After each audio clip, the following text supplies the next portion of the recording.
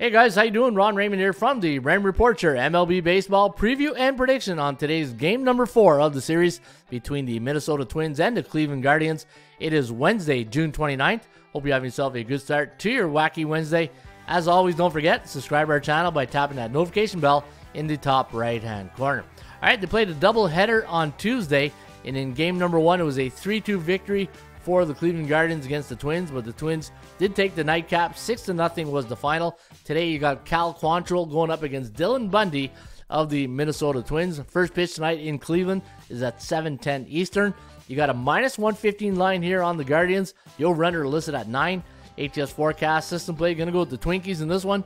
4.5 to 4.3. The over-under landing on 8.93, so it does like it to go under the total. Let's take a look at the daily market value index. I did have the Twins here at -124, so you're getting a bit of a nice discount here at -105.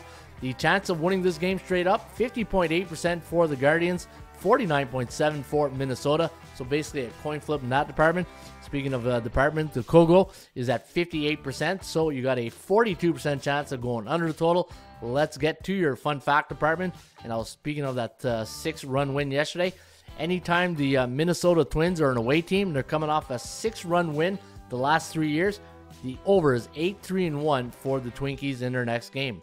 Folks, don't forget, you can follow my baseball picks each and every day right here at bullpenpicks.com. Cheers.